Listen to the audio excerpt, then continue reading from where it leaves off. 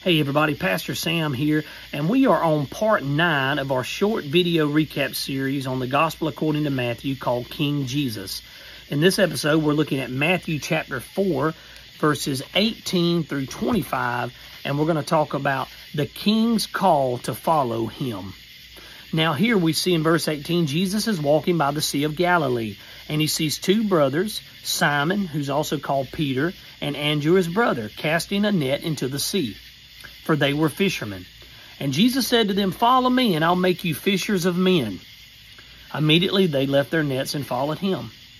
And then going on from there, he saw two other brothers, James the son of Zebedee, and John his brother, in the boat with Zebedee their father, mending their nets, and Jesus called to them. Immediately they left the boat and their father, and they followed Jesus.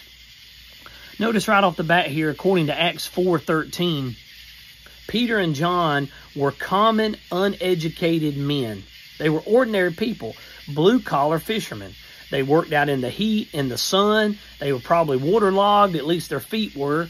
They smelt like fish from all the fish they caught and the fish they had to clean. And if you've been fishing, you know what that smell is like. But yet Jesus walked up to them, ordinary, common people, and he said, "Come, follow me." What did they do? They left everything behind, their nets, their father, their boats, their fishing equipment, and they obeyed and followed King Jesus. Now, what is the application of that to our lives? Well, I think it's simply this.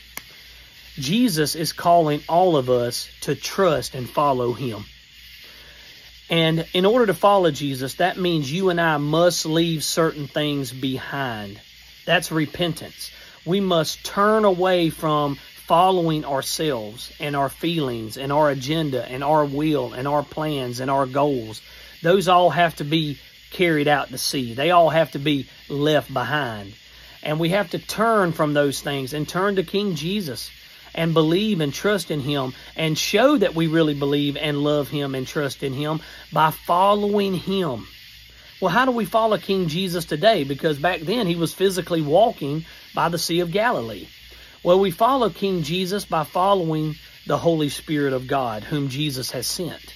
And the way we follow the Holy Spirit and walk in line with the Holy Spirit is by following the Holy Spirit's words that have been revealed, preserved, and documented for us in the 66 books of the Holy Bible. 2 Peter chapter 1, 19 through 21. All these scriptures were not invented or made up by men, but men were carried along by God the Holy Spirit, and they wrote down the exact thoughts, message, and words that God wanted to be written down for us. So that's how we follow Jesus today, by following his word and his commandments and his teachings in the Holy Bible. But like I said, if we do that, that must mean that we leave certain things behind, and we have to let Jesus be the Lord, Master, and Captain of the ship of our lives. Okay? Now they did that. But notice he says, "Follow me and I'll make you fishers of men." One of the reasons that Jesus has saved us and called us to follow him is not just to love him and walk with him and enjoy him forever. Yes and amen. But it's also for Jesus to work in and through us by the power of his Holy Spirit, Acts chapter 1 verse 8, to be fishers of men and for God to use us to catch men for Jesus Christ. That's one of the reasons why God's left us on this earth. It is to love other people, to share his real love, proclaim his real truth, so they can have real life with the real God both now and forevermore. Now, the question then becomes, how can we be effective fishers of men? Because, quite frankly, it is nerve-wracking and scary oftentimes to share the truth of Jesus and the gospel with lost loved ones, family members, friends, or co-workers. It can be hard. But that's why God gave us the Holy Spirit. God, the Holy Spirit, lives within us. That's why he is with us, to give us power to be witnesses for Jesus Christ. Acts chapter 1, verse 8.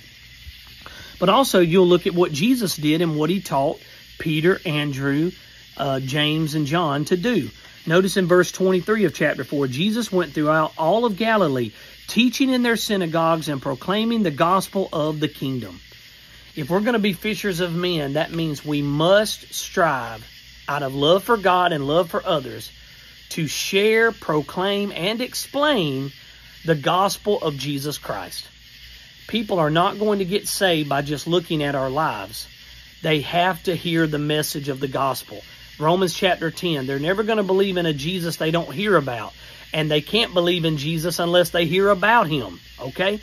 And that's one of the reasons God has us here, is to go preach the gospel to every creature, Mark 16:15. But not only did Jesus do that, he was healing every disease and every affliction among the people. In other words, in Acts chapter 10, verse 38, Jesus went about doing good. And that is another very important component of being an effective fisher of men and obeying the King's call. And in order to do that, we need to do good to other people. Be kind, be friendly, treat others the way you would want to be treated. Show love and respect and have concern about their welfare, and look for ways to bless and do good to them for the glory of God. So may God help us to love and do good to others, share his truth, be fishers of men, and obey the call to follow Jesus and do his will.